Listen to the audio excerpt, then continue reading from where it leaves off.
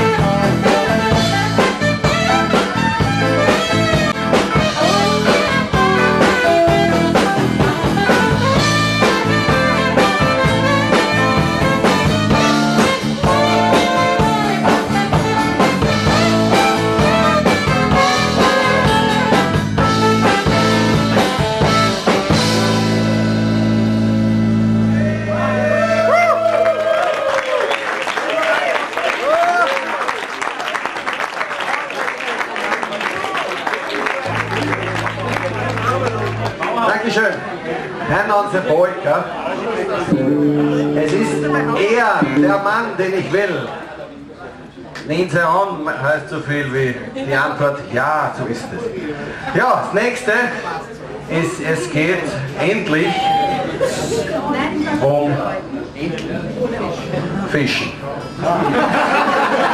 Die Finnen haben viele Seen, es wird gut gefischt und zum Fisch trinkt man Wodka. Bitteschön.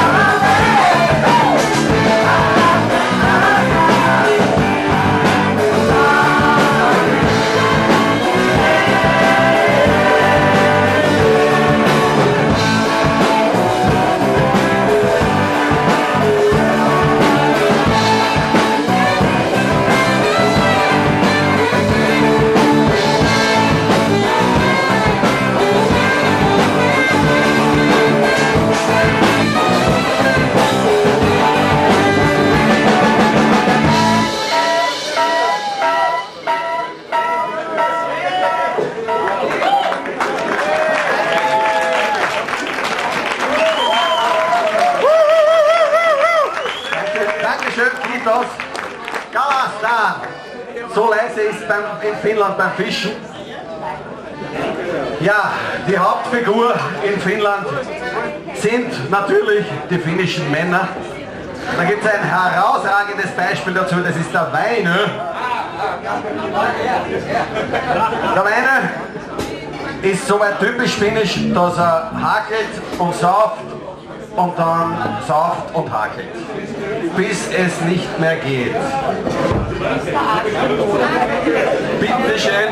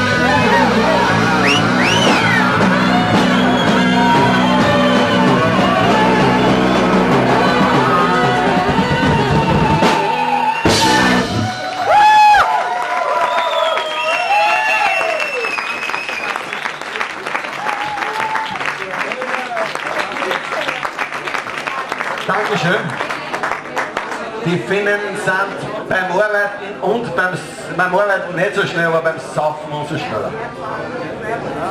Ja, die Finnen, finnische Männer und finnische Frauen, ist so, dass die Frauen, die Männer den Frauen nachlaufen, weil die Frauen die Hosen haben. In Finnland. Ja, wir sind vollständig.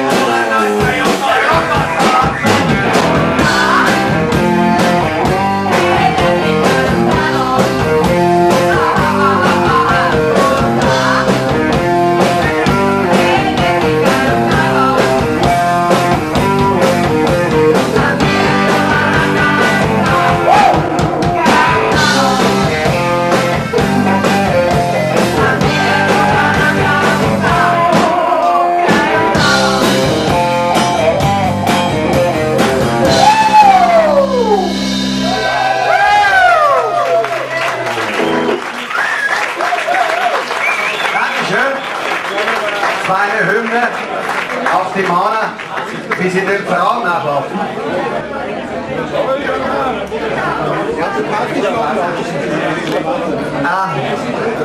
Beim nächsten ist es, wenn sie dann zu Hause sind, die finnischen Männer bei den finnischen Frauen, wissen es nicht, wer wirklich der Chef ist, ob er ist oder sie. Kuka mit der Ha. Kuka mit der Ha.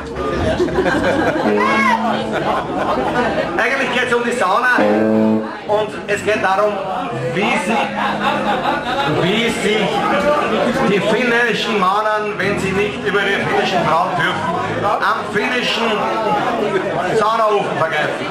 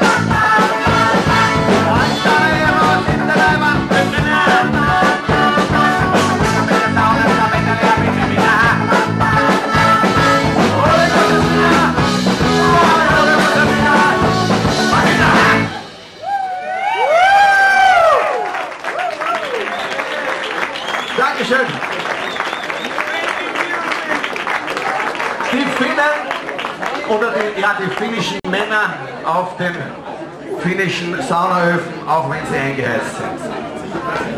Finnland, bekannt für die Skispringer und für die Autorennfahrer, aber auch über die finnischen Frauen, blond und blauäugig. Und das nächste, das Wort Sinisilma geht's auf die blauäugigen Finninnen. Deine blauen Augen wünsch ich mir.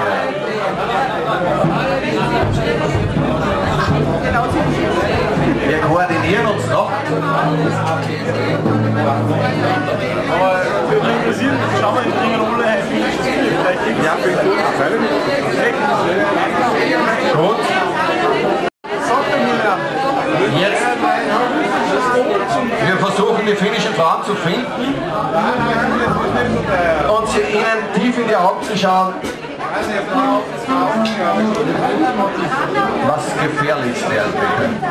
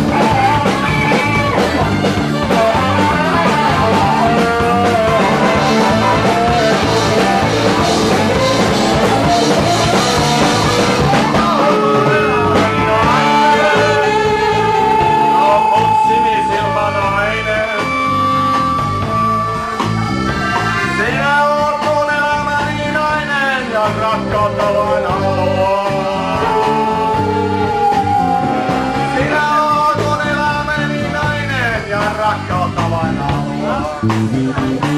Jos sun lempaisi saisin, jos sun lempaisi saisin. Jos vain sun lempaisi mä saisin, tosin onnellinen. Jos vain sun lempaisi mä saisin, niin kaikki ois paremmin!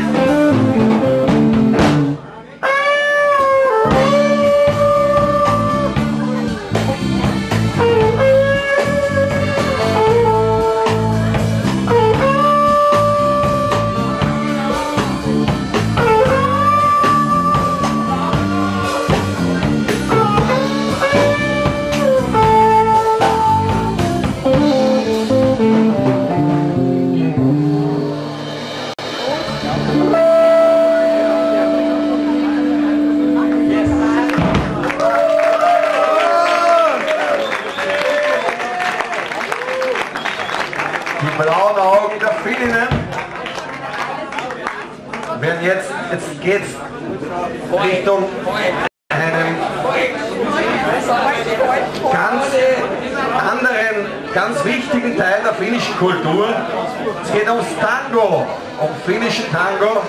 Das ist das, was die Kinder und die alten Männer, die jungen Frauen alle lieben. Da gibt es eine eigene Kultur in Finnland. Und jetzt geht es um einen speziellen Tango, das Rotlicht von Kotka. Es geht um käufliche Liebe, die es auch in Finnland gibt.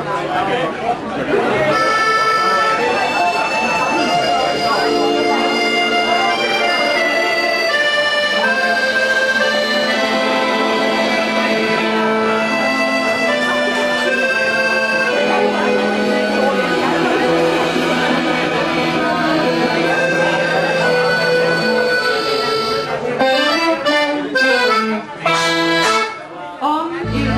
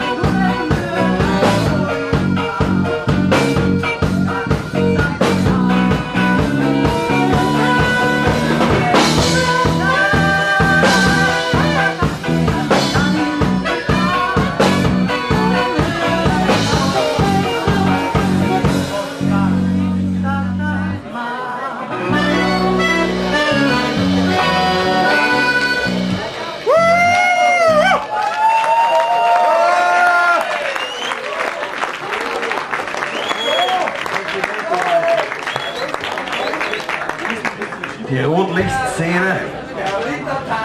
Der Weiner war bei in der Rotlichtszene. Es ist ja was passiert. Er hat die Nacht durchgemacht, er kennt sich nicht mehr aus. Er wacht auf in der Früh, er weiß nicht mehr, mit wem er die Nacht verbracht hat. Auf alle Fälle ist er so besoffen, dass er am nächsten Tag mit dem Radl in die Arbeit fahren muss. Das Geilste heißt Börralatonim. Es geht ums Radlfahren. Ich bin neugierig, ob ihr wisst, was das Original ist. Für Vergnügen.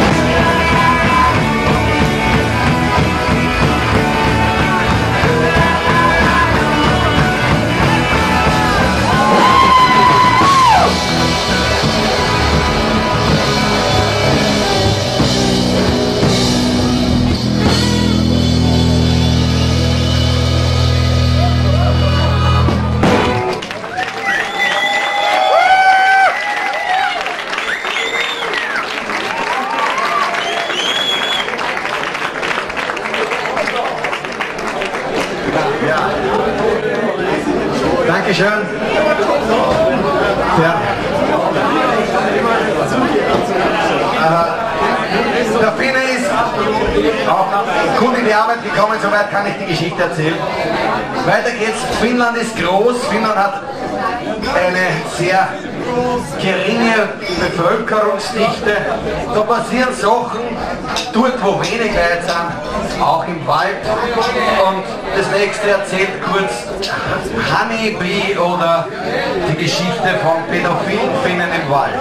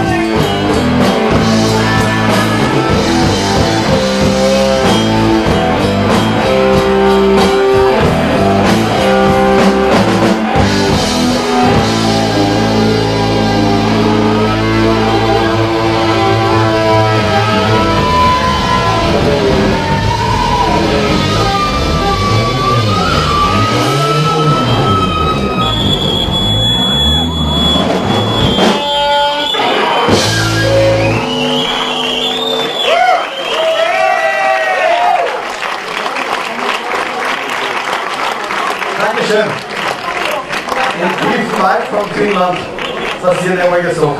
So, Finnland hat eine bewegte Geschichte hinter sich. Vor 91 Jahren sind sie selbstständig geworden und sie müssen sich auch heute noch mit dem großen Bruder Russland arrangieren. Diese Geschichte vor 91 Jahren ist eben Finnland freigelassen worden von den Russen. Was auch so viel heißt, dass bei jedem Konzert von Finnland immer auch was Russisches vorkommen muss. Und damit wir uns nicht hier mit der russischen Botschaft abteilen, kommt jetzt ein bisschen was aus dieser Seite.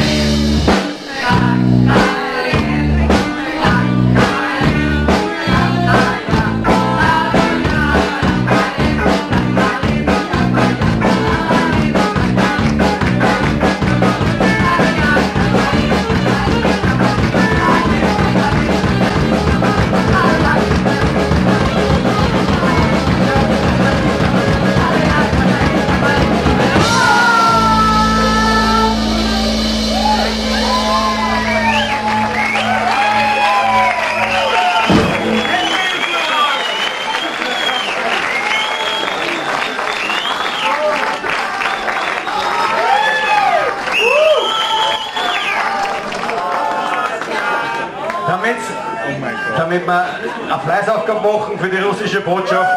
Es geht gleich weiter.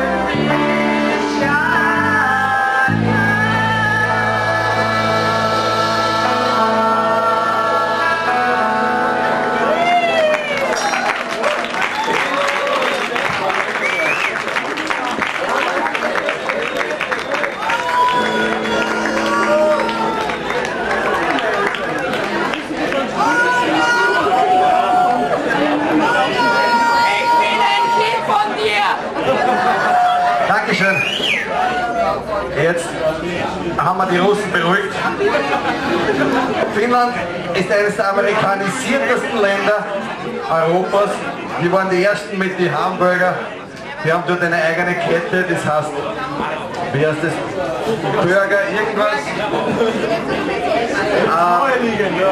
Auf alle Fälle müssen wir jetzt die Amerikaner beruhigen.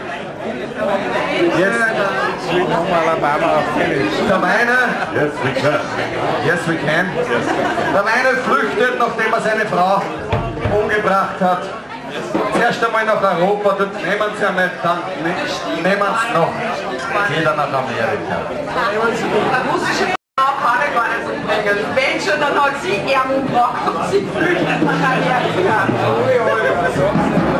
Gut. Mit seinem Mann, genau. Mit seinem Pass, sie verstehen sie ganz. Egal!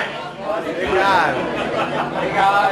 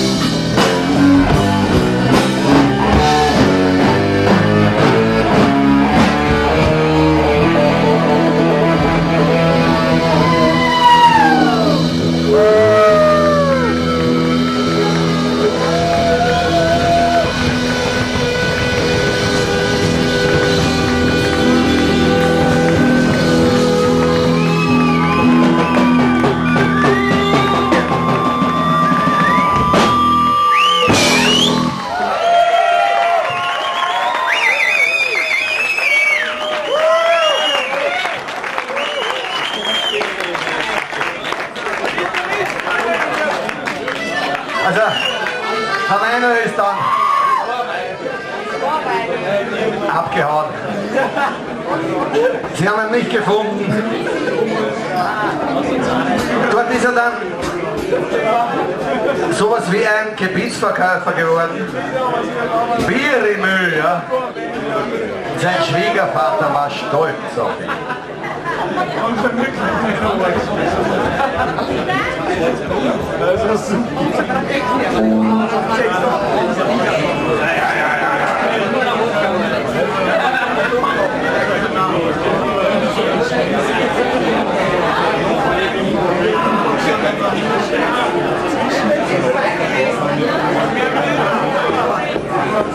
Bierimö heißt Gebietsverkäufer.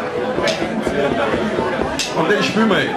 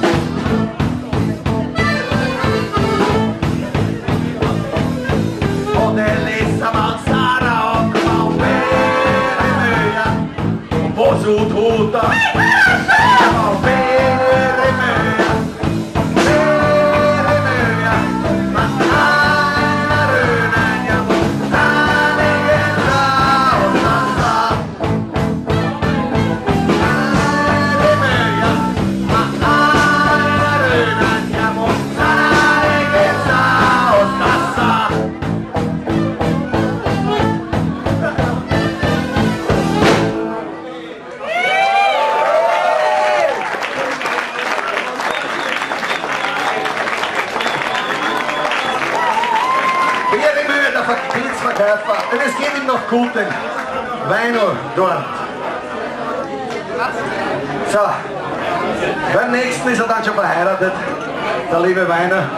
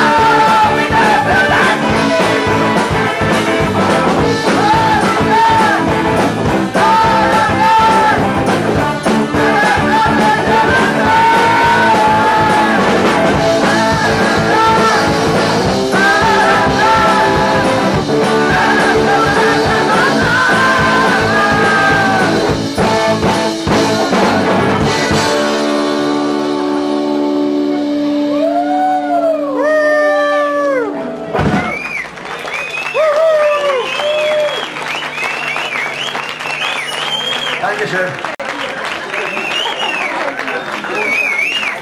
Also, sie sind, er hat sie nicht mehr gefunden. Daraufhin hat der Weino gemeint, es sei dann doch wieder Zeit, in den Süden zu fahren, Platz zu wechseln und ab zu the South. Genau, er sagt, er kündigt, geht in den Süden, liegt am Strand. Im Strand, Rantatur.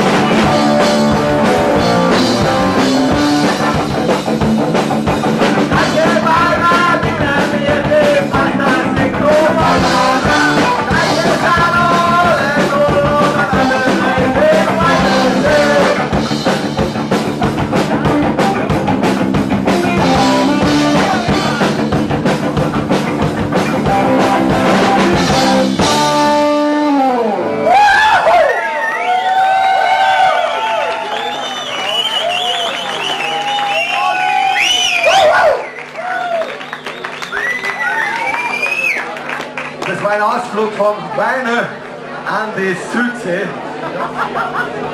Jetzt wird es ganz schwierig. Jetzt liegt es dann an euch. Das ist die letzte Nummer des offiziellen Programms und ich überlasse euch dann die Entscheidung, should we stay or should we go?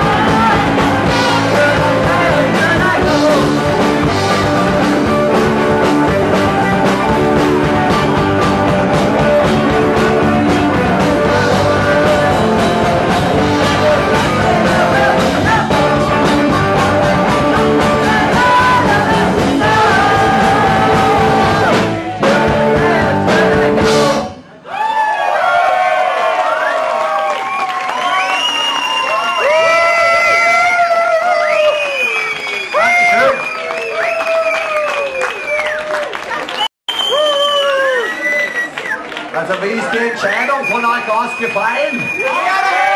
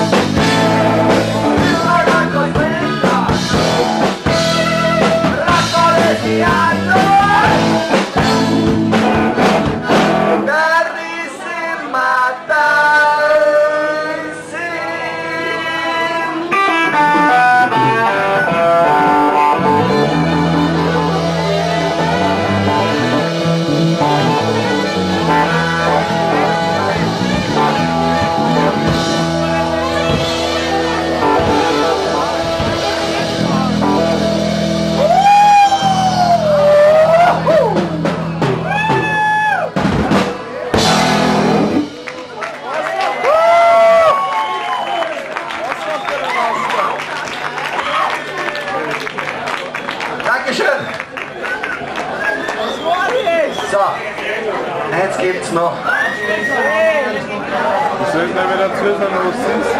Die Finnen und die Finninnen als im Liebesszene. Eine ganz wichtige Sache ist Musternkippe, was so viel heißt wie es geht um die Eifersucht. Na, das möchte ich gar nicht so genau wissen, das hört man sich an.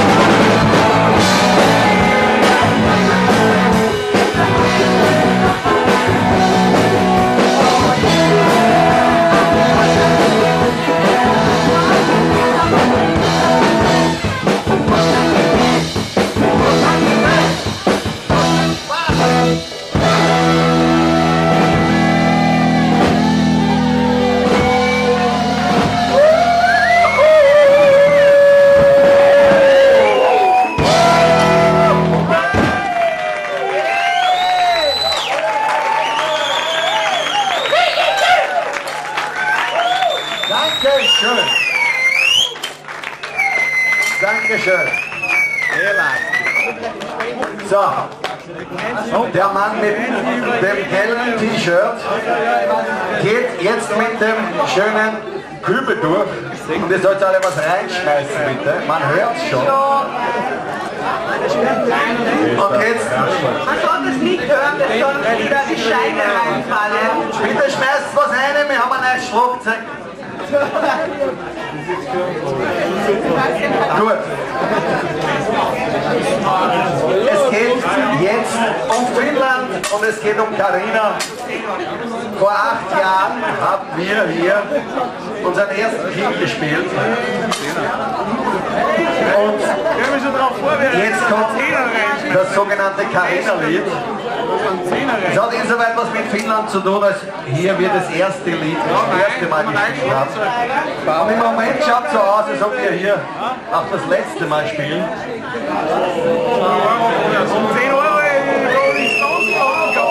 Jetzt passiert bei uns eine künstlerische Pause, aber nicht sofort, sondern schmeißt was rein in das...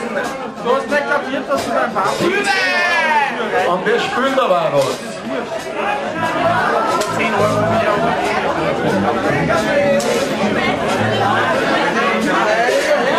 Aber wie viele Umwege ist das da? Vielleicht